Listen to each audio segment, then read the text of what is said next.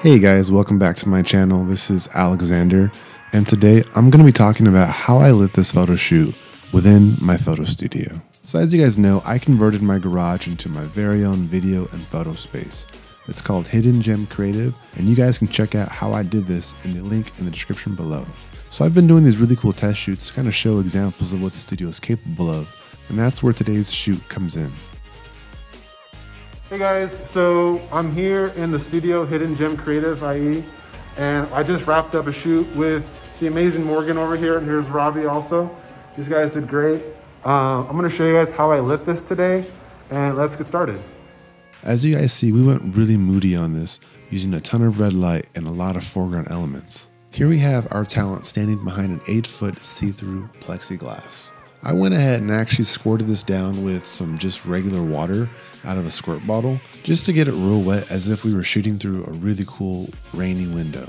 Now to camera left, I went ahead and set up an Aputure 300D that I then put a red gel over.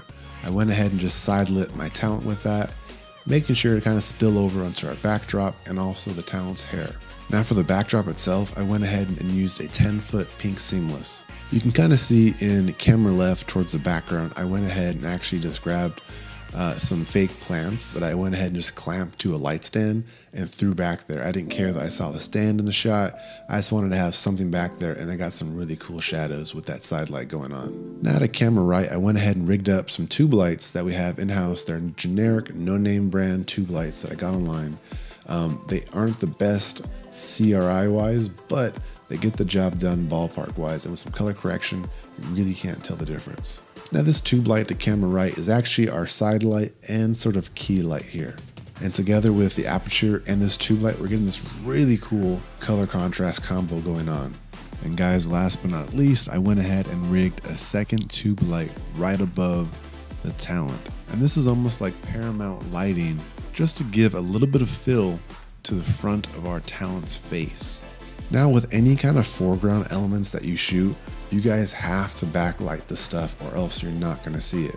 And so that's exactly what our tube light on camera right is doing. It's allowing us to see these water drops build up on the plexiglass, and that really makes that foreground pop. Awesome guys, that is it for today. I hope you enjoyed this video. If you did, please give me a thumbs up guys and leave me a comment below. Also guys, if you haven't yet, please go ahead and hit that subscribe button. And guys, just so you know, this is a photo and video space for rent. It is available on Sharegrid and Peerspace. We are located in Chino, and our studio is called Hidden Gem Creative IE. I'll see you next time guys.